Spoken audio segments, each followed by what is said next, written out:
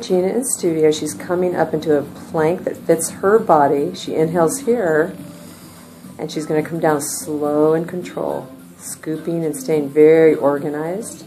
And just one more. Beautiful day we have here.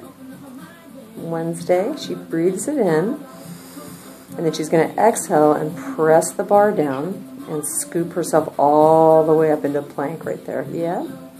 Finding inhalation there. And slowly returning it, staying nicely tucked and connected. Very safe way for her to have a plank and work her core. Beautiful, Gina.